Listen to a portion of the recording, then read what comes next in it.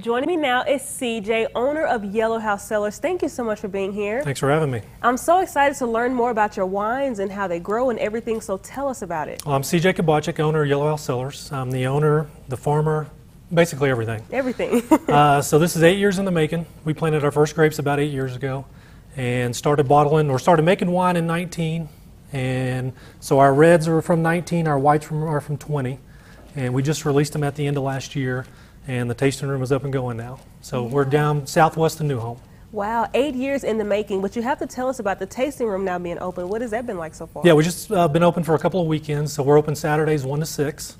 And we've had a steady stream of people coming. We want more to come. I know the UT game is this weekend, but somebody that's not going to be there, come out and see us, get some wine.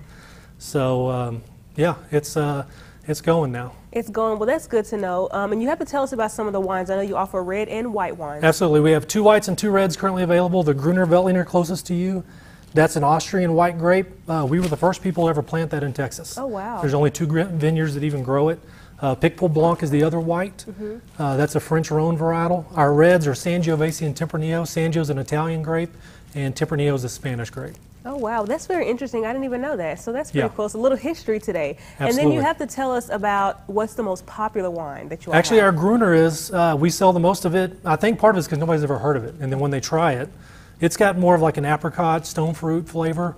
And they're all dry wines, but people seem to like it the most for sure. Wow, that's great. And so you have to tell us a little bit about your backstory. You say 8 years in the making. You're the farmer, the owner, the everything. Right. So how is that? Well, so I was a commercial pilot. I've been one since I was 22.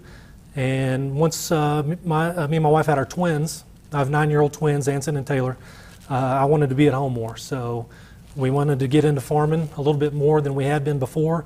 And so we decided to get in the grapes, and we've been doing it for 8 years. That's great. And so I'm sure it's been very rewarding for you and your family. Oh, absolutely, yes. What's your favorite part about it? Being at home every day. Because we live out in the vineyard. Yes. Our house is there, the vineyard's there, the tasting room. So other than driving the kids 10 miles to New Home to go to school, I don't have to leave. I love that. So you stay at home, you do your business, you're husband, dad, everything. Absolutely. And so you love that, right? I do. And so what is your favorite part about just owning this business with your family too? Well, bringing them into it. I mean, the kids help, my wife helps. It is a family affair for sure.